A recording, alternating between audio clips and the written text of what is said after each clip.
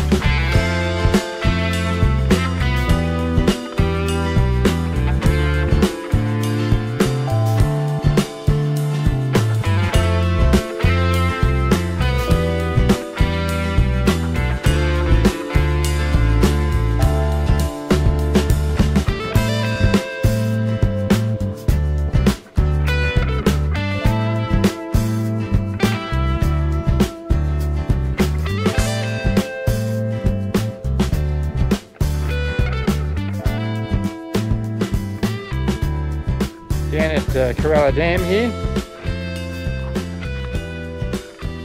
We're, what is it, about 34 degrees? Yeah. Beautiful day. The wind's gone from the last couple of days, which is nice.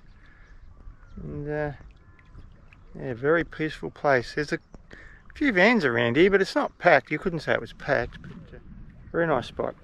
Well, we're not on the dam, we're down along the river though. But it's just as nice down there. It's actually better down there, I think, to be quieter and a bit more protected. They're out in the open around the dam.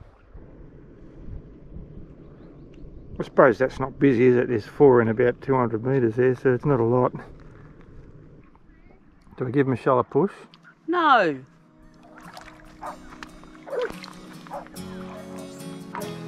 There's the dam wall, which you can't access from the other side. It's restricted, so don't let you anywhere near it.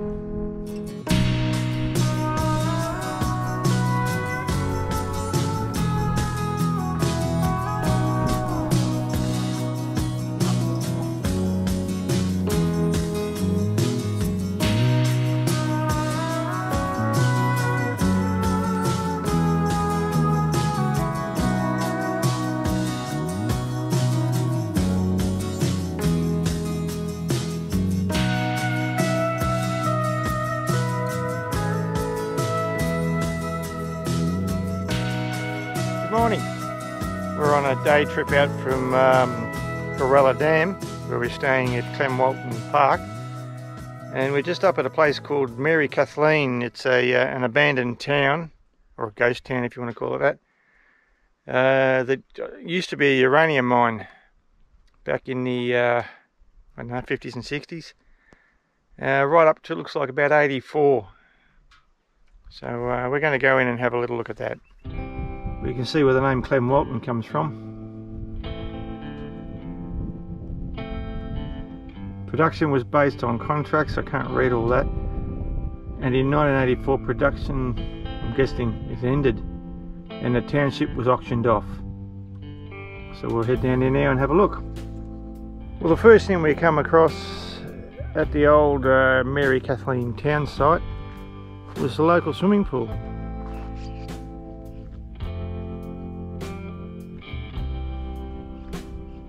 Bits and pieces all over the place. That's an old barrel vacuum cleaner. As you drive around the streets of the town, you can just see slabs where houses used to be. It's really strange. All the curbs and roads are all still made. They just auctioned off all the buildings and cleared the site pretty much, except for roads and the concrete slabs that the houses were on. Footpaths, roads, curbs, all made up. This is the town square. Looks like a fountain.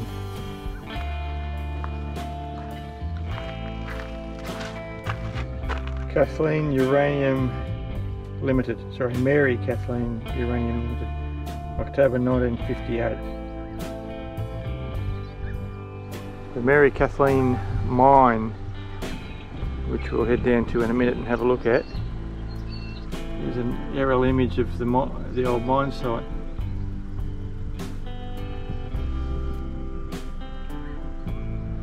It's a pretty big town by the look of that photo.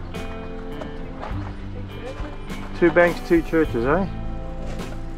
54 was discovered, uranium was discovered, and down the chain there to 82 the mine closed, and the entire town and mine infrastructure, including all the houses, were auctioned. The houses were transported to Mount Isa in Cloncurry and are still in use today.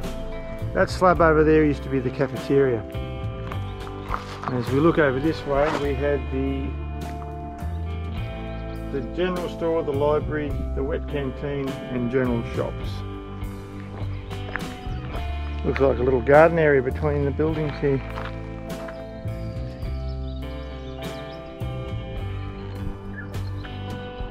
Pretty fancy. I think it's lino tiles, linoleum. This is the entrance to the old mine, the Mary Kathleen Uranium Mine.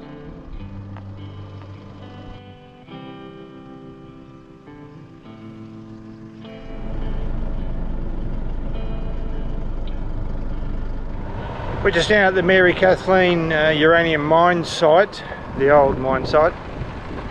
I wonder if it's radioactive here. There'd be signs if it was. Yeah, probably should, yeah. We're just going to have a quick look around. There's some buildings here.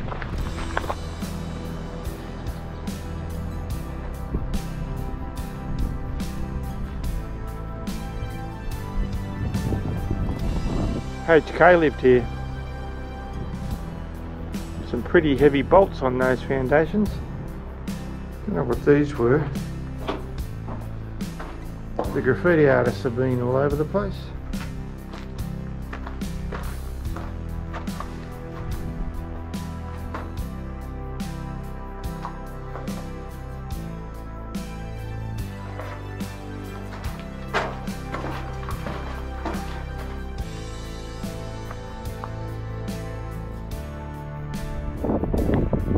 Well, we're on a quest to see if we can find the drone, because some drongo crashed it and it's over there somewhere. Wish us luck.